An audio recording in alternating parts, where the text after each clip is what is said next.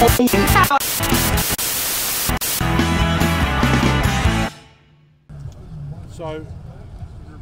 Cleveland aren't particularly known for their putters, but that face is so interesting looking, we want to find out how's it going to help. Yeah, it's a really unique face story here. What you've got is an aluminium face, which is backed by a copolymer. And what that does, it's two low density materials, and it allows us to take 100 grams out of the face and move it to the perimeter of the putter. The other unique feature around this putter is the alignment line.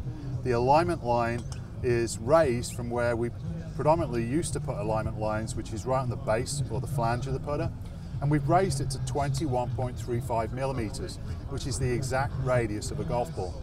Now that's key because we found that about 80% of golfers actually don't have their eyes directly over the target line or the alignment line on putters. Now with that, if your eyes are positioned on the inside and the sight line is on the bottom of the putter, like most putters out there are, you're going to get a visual misperception of that putt. Are any of your tour players using it or testing it? Yeah, we've actually, David Toms is currently using it. He just went from, I think he's 133rd in the world to on the PGA Tour, 133rd in strokes gained to 13th in strokes gained. So getting a lot of success out on the tour.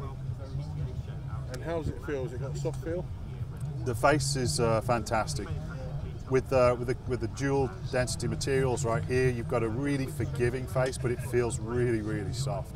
So, you know, with moving that weight from the face to the rear of the putter really helps if you miss hit on either heel or toe.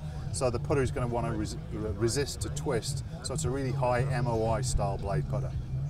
And in one sentence, why should a club golfer try your putter over somebody else's? There's only one place for an alignment line on a putter, and that is at 21.35 millimeters.